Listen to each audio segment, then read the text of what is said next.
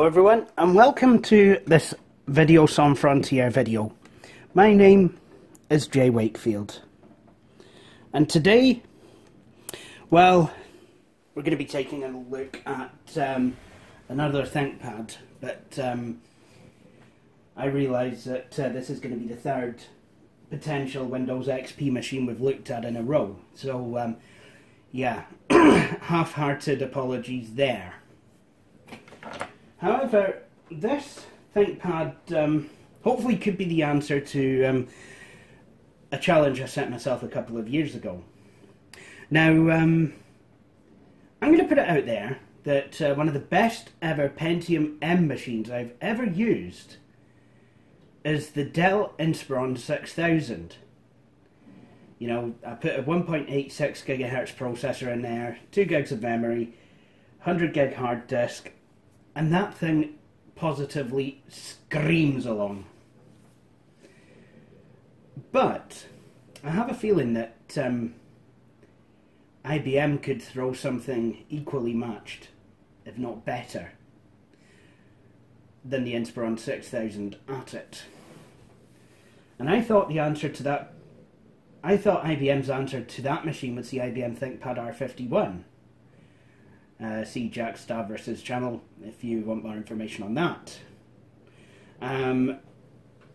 Unfortunately, it turned out not to be the case, as the ThinkPad R51 basically was a generation lower than the Dell Inspiron 6000. It only took DDR1 memory and had a 400 MHz front-side bus rather than a 533 that is in this machine. Now what this is the ThinkPad R52, which I'm guessing is basically the DDR2 version of the R51. Sold the R51 a wee bit ago, but I knew I was going to be getting something similar, and you know, I actually actively looked for the ThinkPad R52. So now that I have one, let's have a look at it. Okay, so the usual tour. So on the left hand side we have two USB ports, S-Video out, or what looks to be S-Video out, Ethernet and modem, headphone out, microphone in, a vent, mini FireWire port, kind of nice, PCMCIA or card bus card slots, and then on the front we have really nothing at all apart from the lid opening catch. On the right hand side we've got kind of more of a design, what I believe to be the hard disk caddy, and then this kind of looks like someone's put the wrong sized optical drive in, but you know, I mean, there's kind of a flap there or something, so you know, maybe it could be right. In fact, the lock for the optical drive has been screwed down, so yeah. Then we have a DB15 VGA port, D-sub. No, DB15 is the Mac one. Scratch that. Yeah, D-sub VGA port. Then we have the battery, which does hold a charge. I don't know how much of one, but it does hold one. Power supply, DCN, and IEEE 1284 parallel printer port. Now, all is well, except this lid seems a wee bit scratched, and I don't know what that is. All I can say is it looks greasy.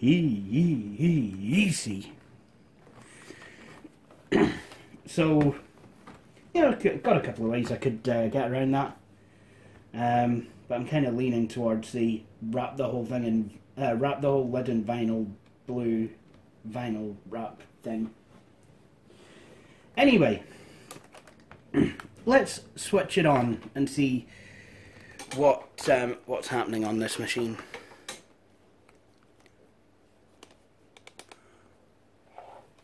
Oh, but before we do, we get to see a very, very worn out UK keyboard. The R51, some of you might remember, it had a Spanish layout. This is a very worn out UK layout.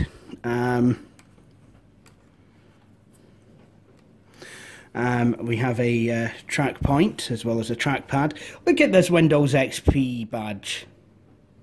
Look at it! Look at it! Look at it! Look at it! And we have a fingerprint scanner. So that is pretty good. And I did notice a Bluetooth LED on here. And well, IBM would make ThinkPads and would only put the provisions on that the machines actually have. Not like Acer back in the day that would put all the switches on and confuse you, and it'd be like, why is the Bluetooth not working? And you basically, sorry to use such language, but you're literally frigging the Bluetooth switch. And it's like, the Bluetooth's not working. Oh wait, no, this doesn't have it. Just has a switch for it. Why, Acer? Why? Anyway, so let's have a look at this machine.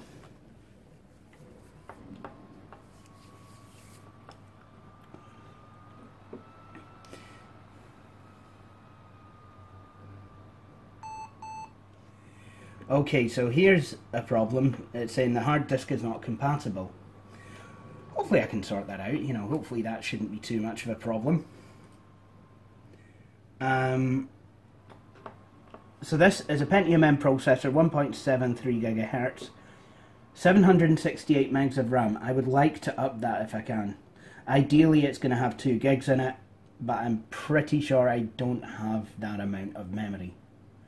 So yeah, that's not going to happen. But I do have a tub of memory. Oh, look at this. It's apparently got an XP install on it.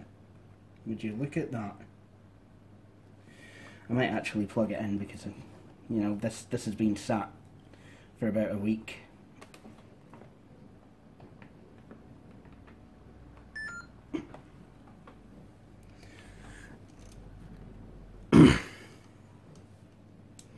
I forgot to do the Brandon Bishop Honourable Decent thing, which was to turn the camera off before it got to the desktop lest something incriminating happens. So this kind of looks like it's been given a fresh install of Windows. Basically a similar thing to what I would do with a machine. Look at that, IBM Corporation. IBM Pentium M processor, 1.73 GHz. It's got Service Pack 3. I wonder if the person selling it literally just kind of did this themselves. Biometric coprocessor. Hard disk drive.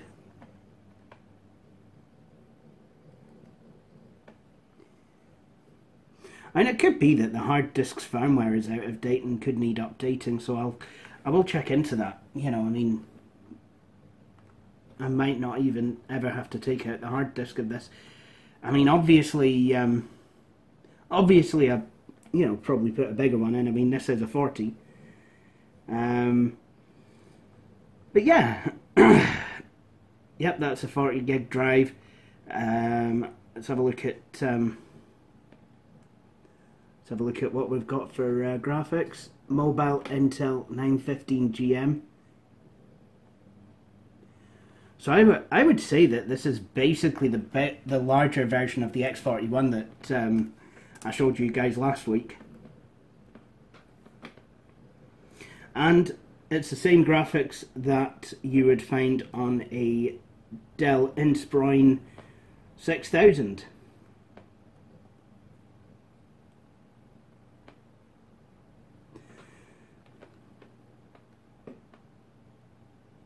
And I've not used OpenOffice for ages. Oh, here's a blast from the past. Windows Messenger. You remember when that was a thing that existed?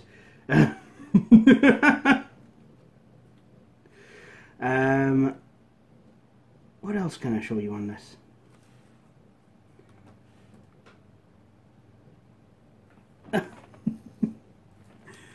Yeah, so Bluetooth is on here, but the drivers are not. So, I mean, this will need a driver installed.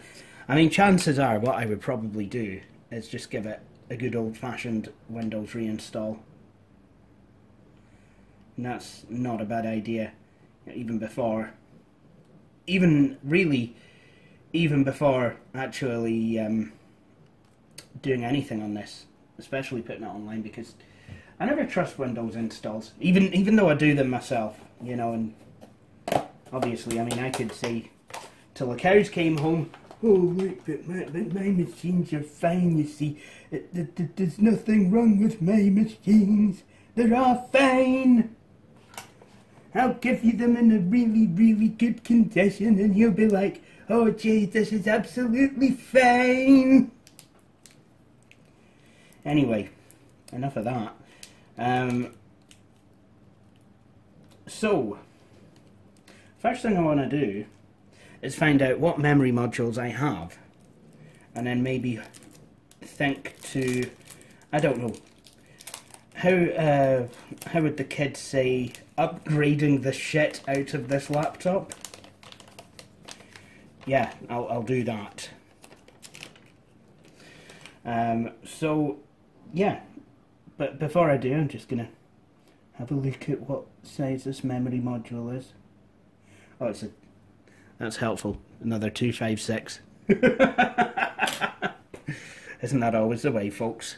Well, I'll be back once I've found some reasonable upgrades to apply this machine with.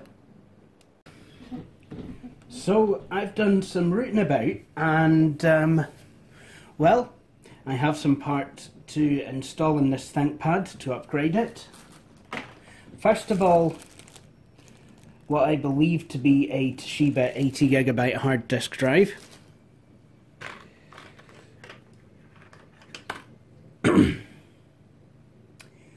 And I believe one of these memory modules, I'm going to say this one here, I believe is actually a 1GB memory module. I wasn't too sure if I had any of these left, but it appears I have one. I did find a 2GB module, and the plan was that I would install that in one of my other machines that's running a more recent version of Windows, and then take out the 1GB module and put it in here alongside this one. But that 2GB module, well, it's a wee bit faulty. Don't need it. So, that's all very well and good. But I'll tell you something else I found as well.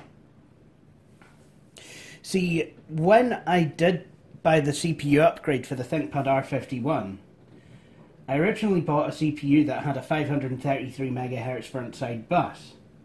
I installed it, and I found that actually the machine needed a CPU with a 400 MHz front side bus.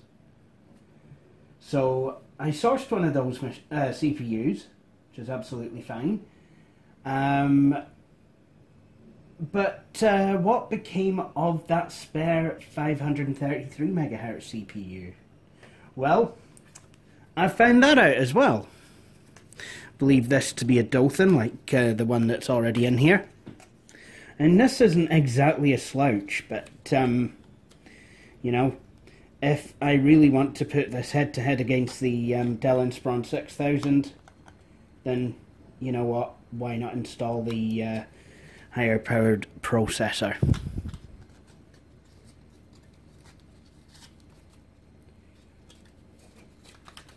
So that is exactly what we're doing here. Now, I wanted to be sure that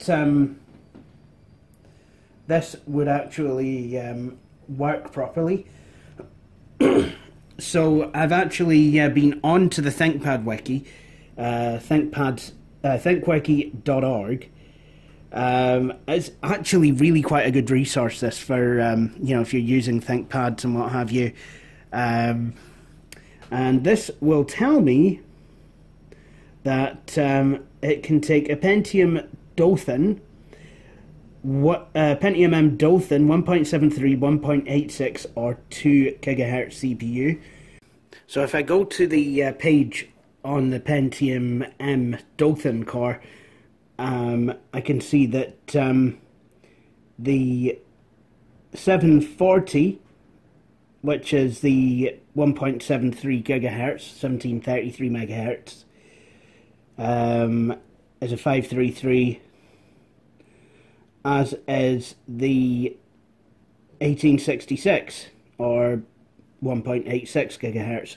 Anyway, hopefully this processor should work in this machine. This is basically what I was hoping to demonstrate on here. Right, with that said, let's actually take this thing apart. Set rep, I had sleepy time because I was tired, but now I've come back to the ThinkPad, well, I've managed to get the palm rest and keyboard removed without too much of a problem. I've removed the memory as well, and what we're going to do now is upgrade both that and the CPU. Now I'm just going to go over here. See, I'm over here now. I'm just going to grab some thermal paste, because I'm going to need it. Hopefully the fans won't spin up anywhere near as fierce on this. Excellent. Right, I have thermal paste. Good. Okay, I'm going to use, I am going to now remove the heatsink assembly on this machine, the fan assembly. And the way to do that is just quite literally unscrew it. There we go. And I need to be careful how this goes. Right, I'm just gonna remove these screws from here, because you know I don't want to be losing the heatsink screws. This is not something you want to be doing. While I'm here, I'm going to then unplug this tiny wee plug here.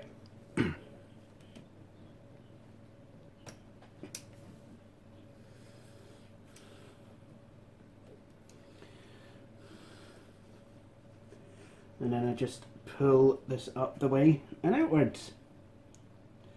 And there you have it. It's there you have it.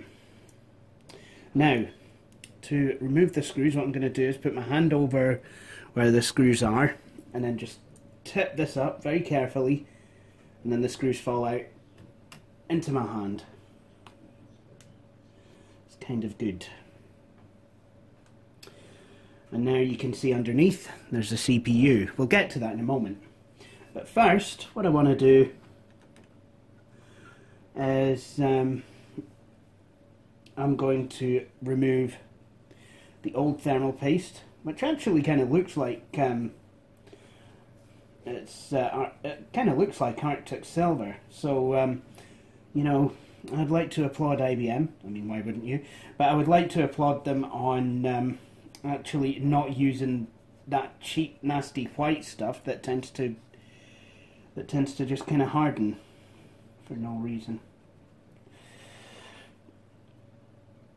Right, although there does seem to be a bit on this heatsink that just will not come off.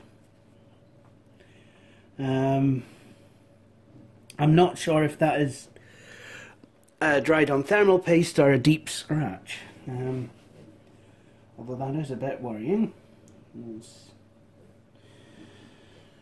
But what can you do? Anyway, what I will do is see if we can find a flathead screw. There you go.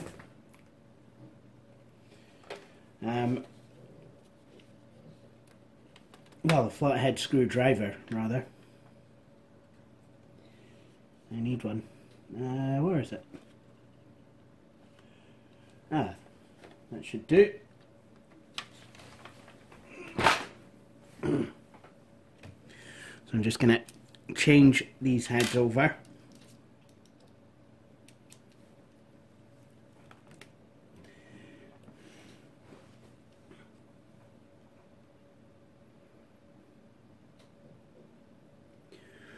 Right. And then what I'm going to do with this, actually I think I'm going to need a bigger one, so I'll do that. I don't want to, you really don't want to be using too small of a driver bit, because, you know, you could end up causing problems, or, you know, or even just stripping the screw head.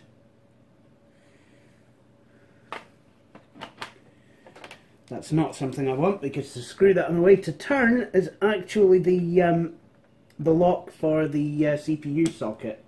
So basically all you need to do is just turn it anti-clockwise and out comes the CPU. And I'm just going to take notice of where the key is, as in where there's a pin missing, so I know which way the replacement CPU should go in. On these Intel ones you can also tell by where the labels are at, generally speaking, but don't use that as a definitive guide of which way up a processor is supposed to be, because you never know if they put it on wrong. You do, however, have a nice wee gold triangle there, which tells you where the key is.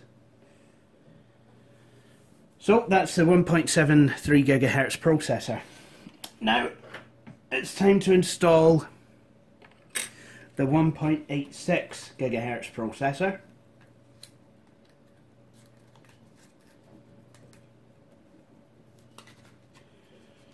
There we go.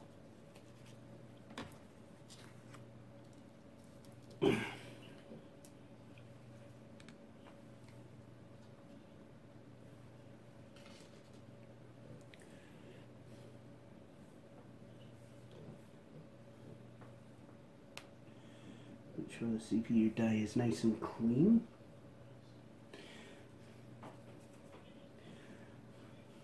I love to see these CPU dies all shiny and stuff. I guess in that case I'm like a jackal or a jackass. Yeah.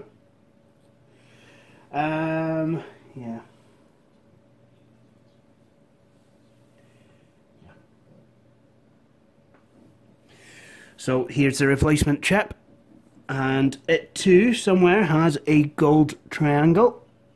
Excellent. So what I'm going to do, I'm just going to drop it in.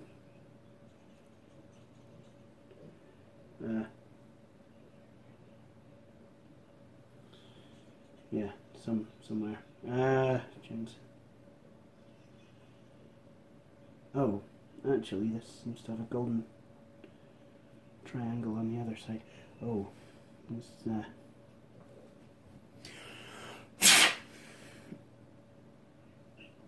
I thought there was.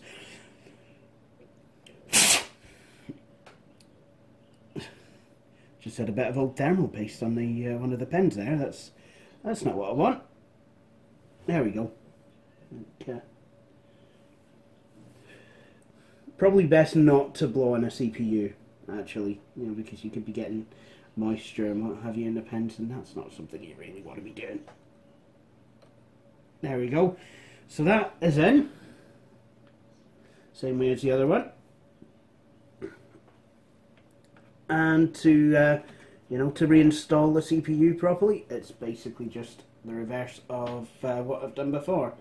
So just, yep, just turn the latch completely, well, just turn it clockwise this time.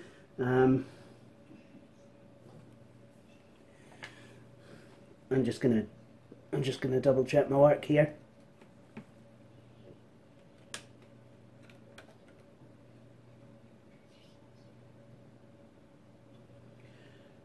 There we go. Right. And then next thing you want is a tiny wee blob of thermal paste. You really don't want anything more than that. Just, you know, a pea-sized.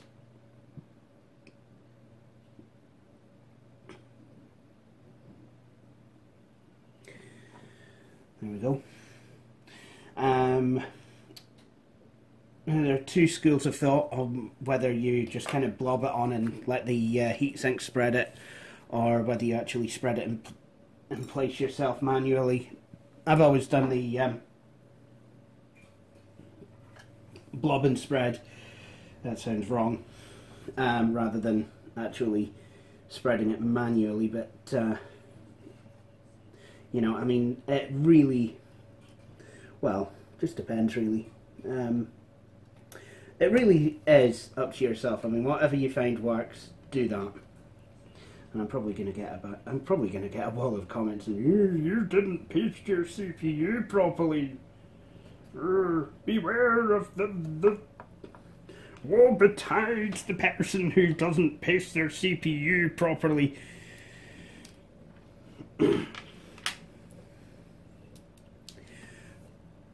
And the final part is, oh yeah, and I've plugged the fan in as well. Remember to do that. I think even the best of us have failed on that aspect of building a computer.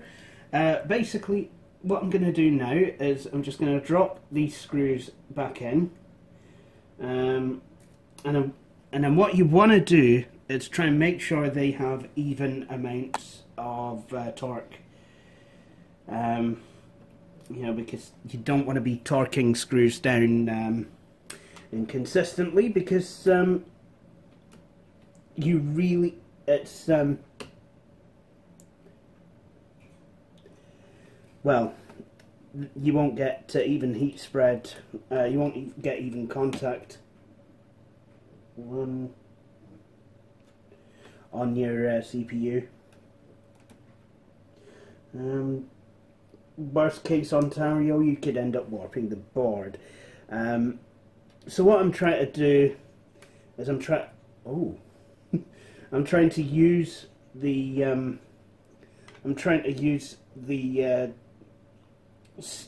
orange strips on either side of the screwdriver to count one turn at a time. Oops.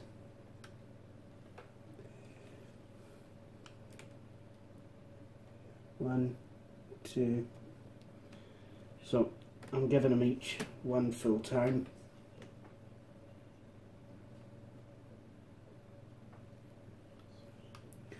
Yeah, this this does take some patience. Right. There we go.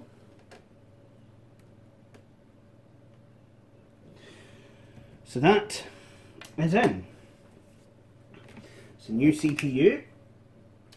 Now, the next thing I want to do is add a wee bit of memory. The idea here is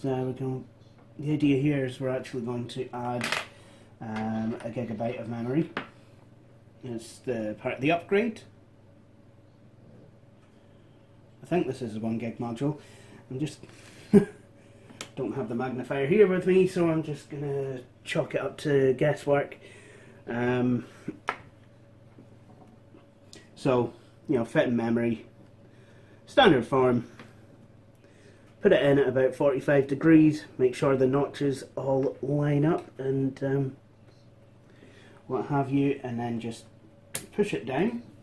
Now, what I want to do before I put this thing back together is just check it actually boots, because there's nothing worse than buttoning a machine down only to find that you have to re-disassemble it. So, with that spirit, what I'm going to do is just plug the keyboard in. The power button actually is on the keyboard. And I'm going to plug the machine in, give it some power. You know, it's safe to run the machine like this if you know what you're doing. Don't try and attempt this if you're not sure what you're doing, what have you. Otherwise, interesting things might happen. So let's see if 20-foot flames shoot out of the top of this thing, to borrow a UXW bellism. Right, well, the machine still powers on.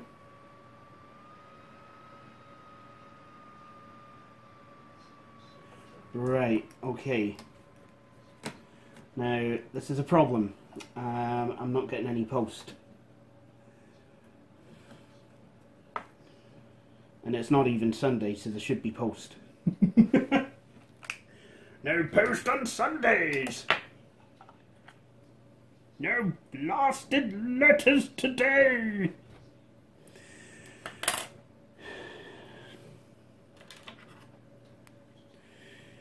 See, if this was Professor Dumbledore's machine. Anyway, now, I probably should have stuck with the original memory module, so that's mistake number one. You know, if you're doing an upgrade of various and sundry parts, probably best to try one part at once before, you know. Yeah, troubleshooting is a thing that exists. Right, I'm having this really does not want to, this keyboard connection really does not want to cooperate with me anymore. Right, good, sorted. Right, okay, just for the sake of ease of use, I'm going to try this 256 meg memory module,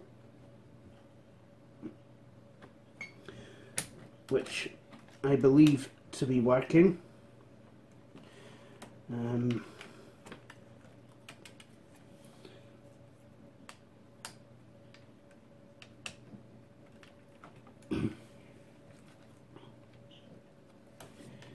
Right.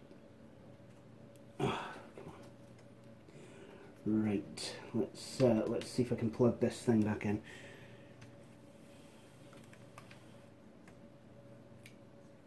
Right.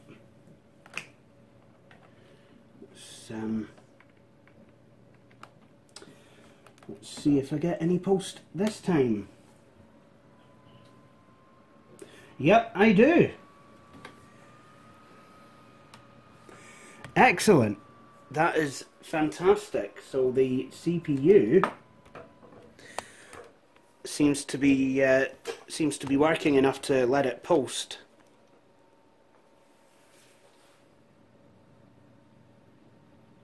Although it does seem to be taking its sweet time, I'll tell you.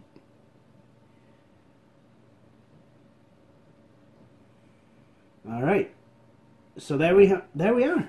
Pentium M processor, 1.86 gigahertz. So that has been a resounding success. Very glad about that.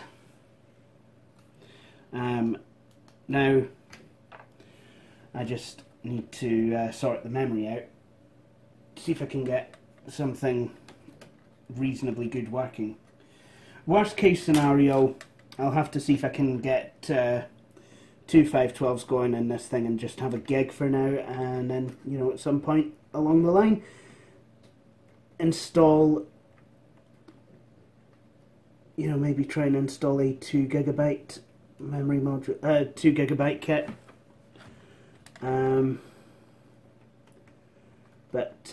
Yeah, right, I don't even know if this, I don't even know that this memory is right for this machine.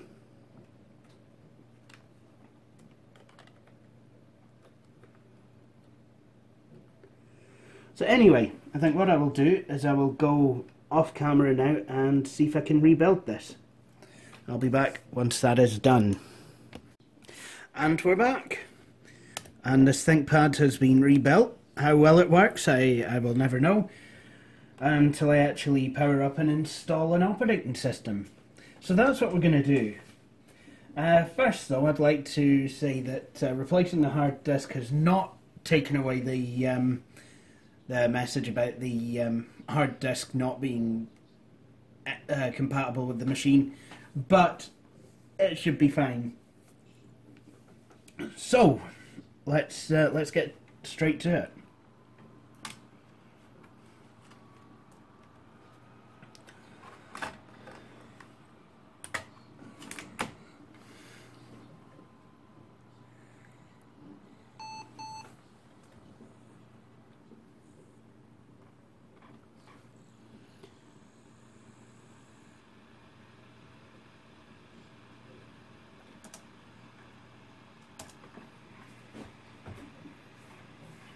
Excellent.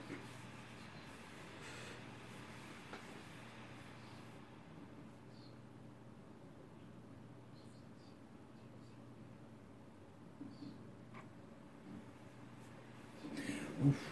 I was getting a wee bit worried there, I'll be honest.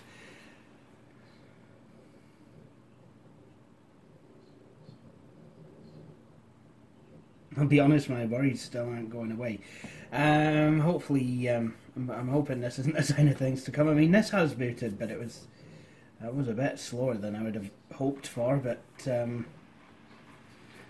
what are you gonna do? At least this is a nice big screen to work on. The X41 is quite a tiny screen, and yeah.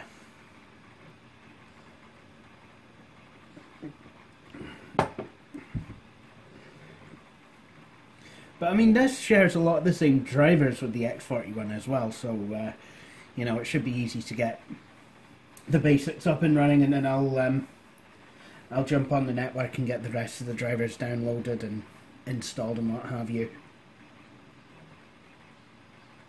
So I will be back with you. I'll be back with you all in a wee bit. So Windows is installed. I think I might have waited too long between starting the Windows XP setup and updating you guys, because this machine is now fully installed. Then again, you don't have to sit through a Windows XP install for the third video in a row, so I guess that's a good thing. So let's switch on this machine. Still runs kind of hot, but yeah, it does run pretty well though. I must admit, you know, the CPU upgrade was definitely worth it. The stupid hard disk error is still a thing.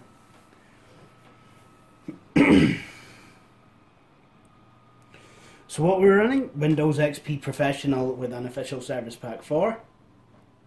They did bring out a 2017 version, but unfortunately I had some issues with that in .NET Framework, so yeah.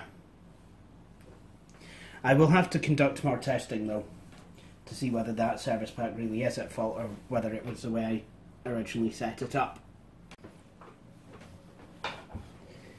So we're at the desktop,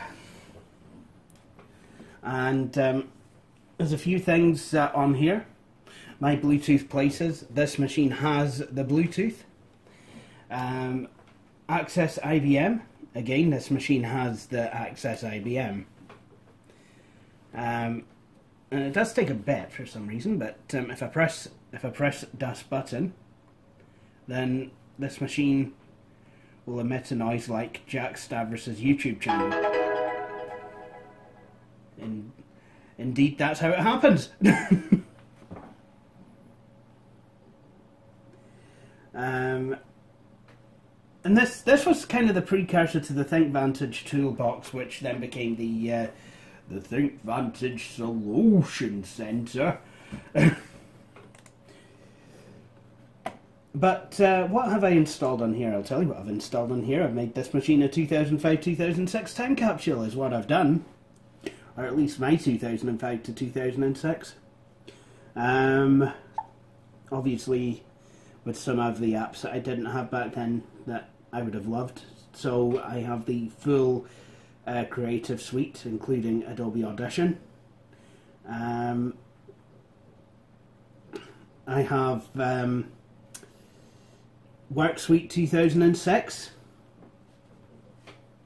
Oh look, there it goes again, Work Suite. How original.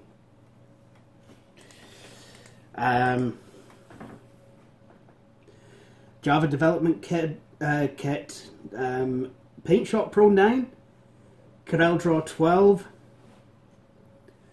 I mean, this was something I did actually use back in the day. Just Paint Shop Pro. This was always a good one. I can show you something on this that I remember. Oh yeah, you still love this.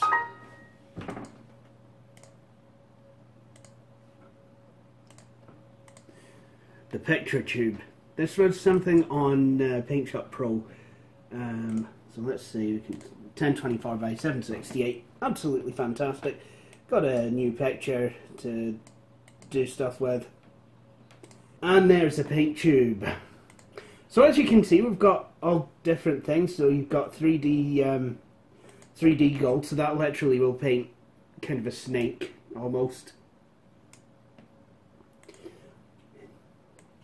And then you've got art group. Basically that just prints art supplies over your picture. Autumn Leaves is quite a nice one. So basically, I mean, you could use this for artistic flair if you wanted. Obviously then, you know, one might question how much of any content you create using these as original, but you know, just to mess about with, it's absolutely fantastic. I mean, I used one of these to I used a picture tube to make some desktop backgrounds back in the mid-2000s. In fact, what I did is I used I'll show you exactly what I did actually. Basically, I took I had the 3D gold. What I did, basically, just clicked around, you know, made a bunch of gold balls, as you will, and then I changed the hue of them so that they were actually more of a bluey greeny colour, and basically that's how I did that.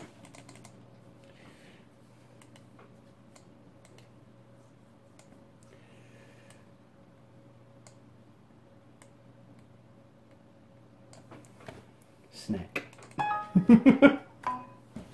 Alright, well, I think we've had enough of boring paint programs, so let's do something fun. So this is the original Need for Speed Underground. So let's do a quick wee race, shall we? What am I going to use? VW Golf, Honda Civic. Oh sugar! Whoops, that wasn't supposed to happen. Another Honda Civic. Oh look, it's a Pube yacht. As usual. Mazda. Yes, and I drive a pink Miata. You know what? Let's do.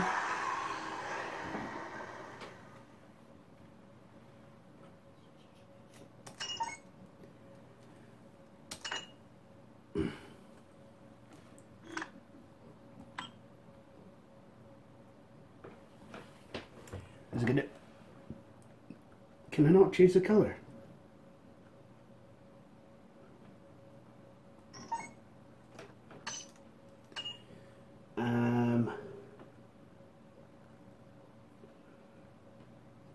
Let's see.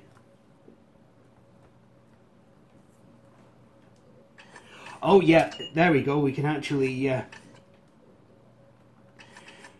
do stuff here. Right, yeah, okay, so basically what we're going to do is let's make what Homer Simpson believes to be Nelson Muntz's car.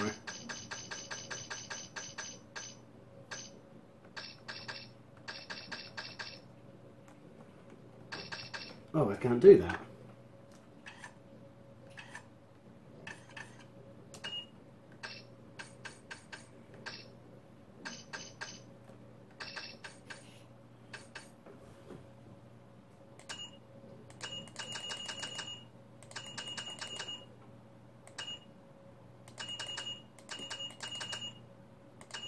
Oh.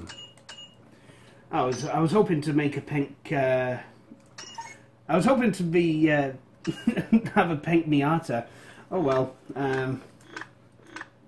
Let's choose a better car then.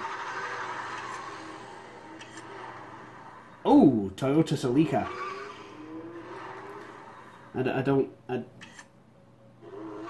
Oh, Mazda RX-7. Oh yes. There's absolutely no way I'm driving a ginger one. There we go. Much better.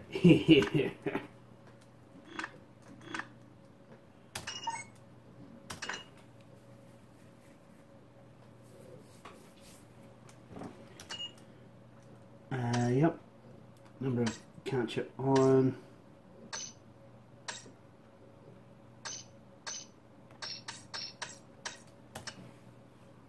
Yep, I know I'm a noob. But apart from the occasional drop in frame rate, this game actually works really quite well.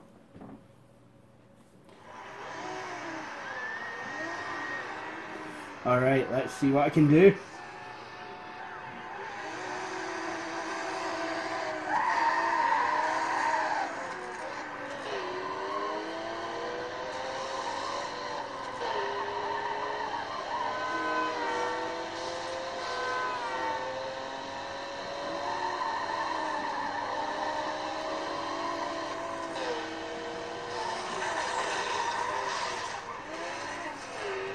Oh no!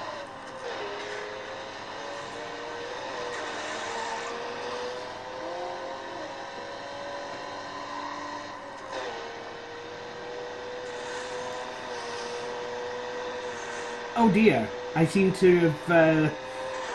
Let's paint the town blue with my second-hand paint.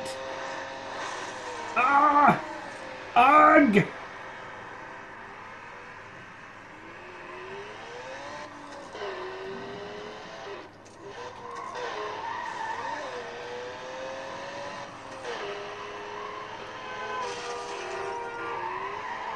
As you can tell, I'm no good at this game. I especially didn't like how a lot of the mid-2000s Need for Speed games would take place at night! I mean, I understand that's how it is, you know, you've got night races, you know, street racing tends to take place at night. I mean, it's hardly going to take place in the middle of the day now, is it?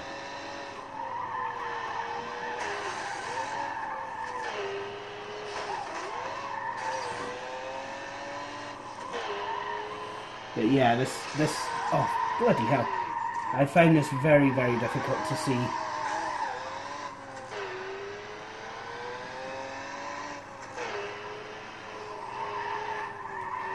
Ah!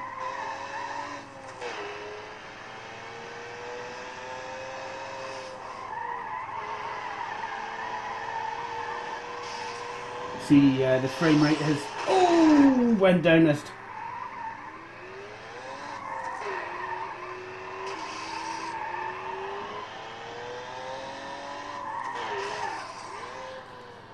So I think that'll do it, just about do it for Need for Speed, because I'm certainly not going to be able to give you a good race. But yeah, that is the ThinkPad R52. What do I think of it? I fucking love this machine. I think it is brilliant.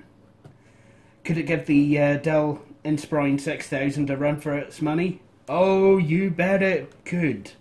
And that is something that I do plan to do, actually, on this channel, is actually put these two machines head to head and see fit like. Certainly would like to see how they stack up against one another, and yeah, just see you know, if one is better than the other. I was going to say something else, but you know, I can't remember. Oh yeah, I do plan to upgrade this machine to 2 gigs of RAM. That's actually coming in the mail. So when that gets here, I will obviously drop the extra memory in it and have another shot of it. But until then, I think this will do it for this video. So thank you for watching.